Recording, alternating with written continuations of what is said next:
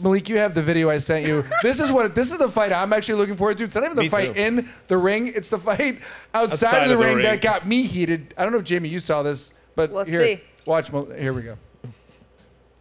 Not that one. Wait, it's right here. I like the anticipation. Drum roll. You know, like that's the only thing that made me happy. I'm like, I remember sitting there because once he started tackling right over a me, I started girl. dropping Right like the these fans. 12 You know what's o'clock so funny? elbows. You got my boy too. Go over there trying to break it up. And I'm just standing there. Look at. Yeah. Bro, that was so Look fucked at him. up too, and I'm so happy. Brendan Allen we and didn't his get it from pink, the right his angle. pink bomber. I bit him. I All right, shit you stop not. it. So I went. Let me ask you a question. bit him? What are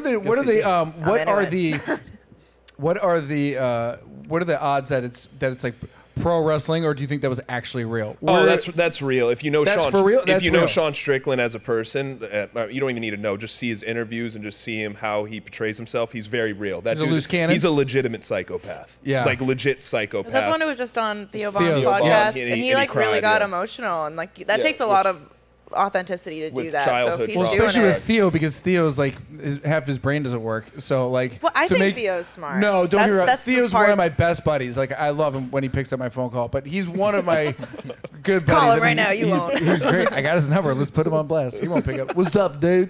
But shout out to Theo. That's fantastic. To make Sean Strickland cry, I mean, that's incredible. I mean, what a test to like masculinity though, like having two guys be able to talk and communicate like that. I think that was a beautiful podcast. And you don't see that a lot from combat athletes. You don't see the raw, material from. And what I really liked what he said was how he talked about. He's like, I have thoughts of like I want to kill people. Yeah. And he's like, and I channel all of that and all my emotions. And he's like, it's hard to talk about this, but he channels all of that into fighting, and the training gives him that outlet. So I think like combat sport, that's the best part about combat sports is yeah. I mean, he's being one able guy. to channel He's one guy I would definitely would not want to see in jail.